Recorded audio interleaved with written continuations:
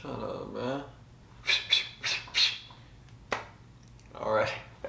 Hello everybody, my name is Kate Olaf and welcome to my channel. In this video, I am going to be sharing with you how you can start investing in index funds. Now, before I go into what an index fund is, I just want to put it out there that this strategy of investing is supposed to make you rich over a long period of time. So if you are watching this video and trying to figure out a strategy to get rich quick, let me be the person to tell you that this is not it. Investing in these funds is something that can take years to build, so the sooner you start, the better you're off. Alright, so now that you understand that, let's get into the definition of an index fund. So an index fund is a fund designed to follow certain preset rules so that the fund can track a specified basket of underlying investments. To better explain, let me paint you a picture using the common basket of eggs scenario. Say I had a basket of 10 eggs and I let you buy one egg from the basket,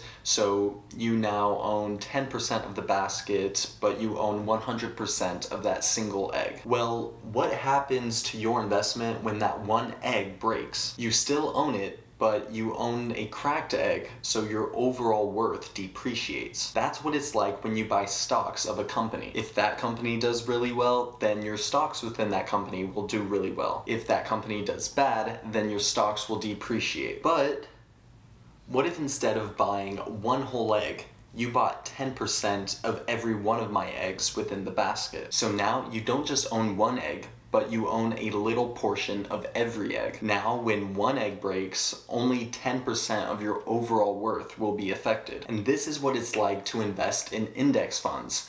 But instead of eggs, you're just buying portions of stock in really big companies. Index funds are designed to give you as an investor a broad exposure to the market by not only investing in one company, but by investing in hundreds of companies. In one of my previous videos, I made the mistake of referencing the S&P 500 index fund as a mutual fund. And the reason that it's not a mutual fund is because mutual funds invest in a changing list of securities managed by an investment manager, while index funds invest in a specific list of securities. Basically, if you were to invest in a mutual fund, you're allowing a brokerage manager hired by the brokerage you choose to basically change the companies that you're investing in within the fund. These are created in hopes that the fund managers can give you as an investor a greater rate of return than the overall market. But according to a study done by Vanguard, they found that only 18% of active mutual fund managers beat the market over a 15-year period. Remember that we are talking about a great investment for you over a long period of time. So that's not to say that a mutual fund wouldn't give you a greater rate of return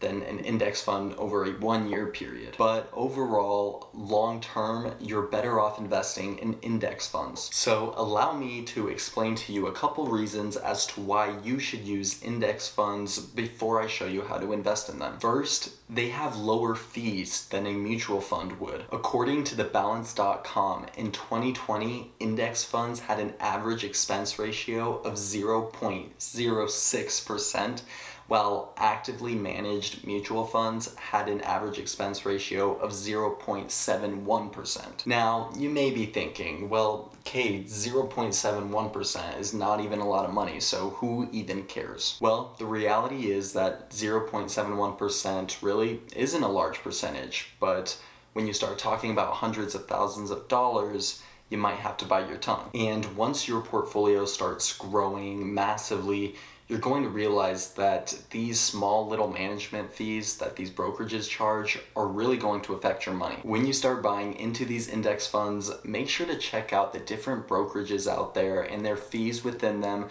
to see how you can maximize your overall return. Secondly, because of the first reason, you're going to end up making more money. By saving on fees and consistently putting money into these funds, you will find that you will maximize your overall return. By starting off with just a little bit of money, you will grow your portfolio into massive amounts of dough if you do it consistently. Thirdly, Index funds are a great tool for diversification. If you don't already know, when it comes to investing your money, diversification is everything. It's the act of investing in a variety of different areas, financial instruments, and industries. For example, one of the biggest index funds is the S&P 500 index, which tracks some of the biggest companies in the world, including Microsoft, Amazon, and Apple. So this is where we see our egg basket example come into play. Instead of just buying one stock in Apple, I'm going to purchase an index fund,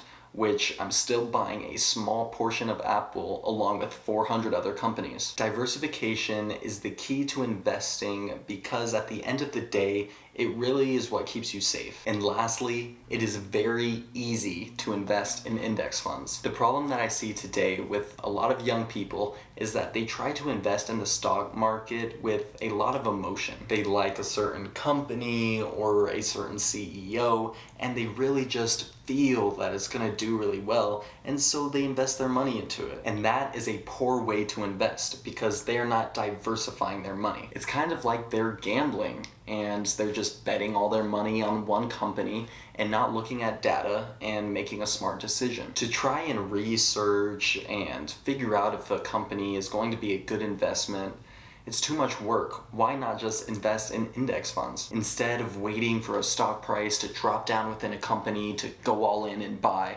why not just be able to purchase index funds anytime with no hassle? The reality is that the stock market is a confusing thing, and I'm not going to sit here and act like it isn't. I mean, shoot, while filming this video, I realized that I had to call my financial pastor and rediscuss my entire portfolio. There's a lot that goes into it, and let's be honest, a lot of us don't have the time to sit in front of a computer, look at a bunch of graphs, and try to figure out if a stock is worth buying or not. So by utilizing index funds, you can guarantee that your money will be growing over a long period of time, and it's going to be easy to do. So now that you understand what an index fund is and its benefits, how do you go about buying them? I'm going to simplify this process by breaking it down into 4 steps. The first step is to choose and open a brokerage account. When investing in the stock market, you have to choose a brokerage in which you're going to put your money into. This can be anything from TD Ameritrade, Charles Schwab, or Fidelity. I personally don't think it really matters who you choose. As long as you feel comfortable with it, you've done your research, and you start investing. All you have to do to open a brokerage account is choose a brokerage and go to their website. They will usually have a button in the top right corner that says open an account. Just click on that, and once you do, you have started the process. The second step is to link your bank account with your brokerage account. This step will usually automatically happen once you hit the open account button on their website. The brokerage needs access to your bank account. That way you can transfer money into your brokerage account and you can start purchasing stock. And know that you, as the owner of the brokerage account, will be the only one who has access to transfer money within your bank account. Brokerages aren't going to be allowed to go into your account and start moving money around without your permission. However, I do believe there are certain automations that you can set up within your account to automatically transfer money when you please. I would assume it all depends on the brokerage that you use, so just make sure to do your own research. The third step is to pick your index funds and start buying. So once your account is set up and you have moved some money from your bank account into your brokerage account,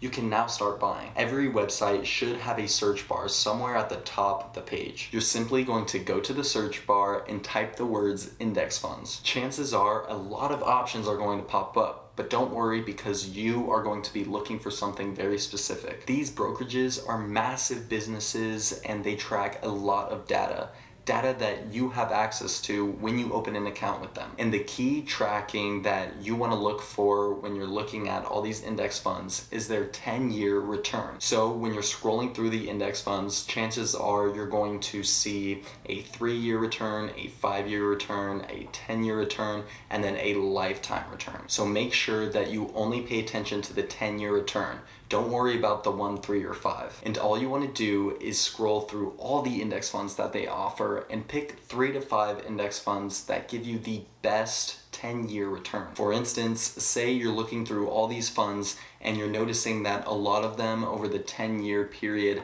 have about an average of 9%. Well, if you keep looking and find a fund that has a 10-year return of 13%, make sure to write that down. Basically, you're just shopping all these funds for the highest 10-year return. And you may be asking, well, why do we just shop for the 10-year return and not the 1, 3, or 5? And the reason that we are shopping for the 10-year return is because we are not trying to get rich quick. Investing in these index funds is something that you should consider doing for the rest of your life. It's a process that starts out very slow, but the longer you do it, the more money you make. So we focus primarily on the 10-year return because we want to make sure that the product we're investing in is a safe bet over a long period of time. And the last step is to just keep doing this forever. You have to keep putting money into your brokerage account consistently for it to grow exponentially. The easiest way to do this is by transferring money every time you get paid. This way you can be sure that you're constantly growing your portfolio because you're sticking to a schedule. Now, the amount of money that you put into your brokerage account is completely up to you. I always preach that you want to make sure you're investing money that you can afford to lose. For instance, if you make $1,500 per paycheck, I wouldn't recommend that you put $1,000 into your brokerage account every pay cycle. I mean, unless you can live off $500, then by all means.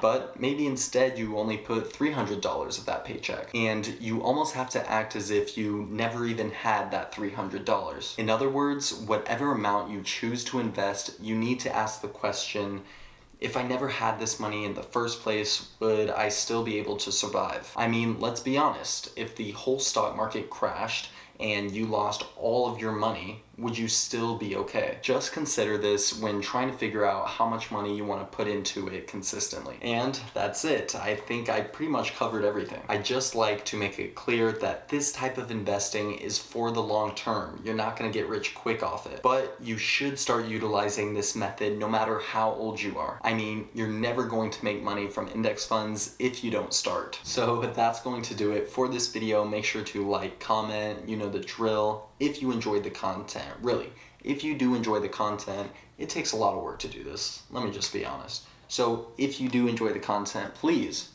I'm begging, hit that subscribe, like it, comment, notification bell, and what is it? Goodness. Oh yeah. If you don't follow me on my socials, you can find me at Kate Olaf everywhere. And as always, I'm Kate Olaf, and I will see you in the next one.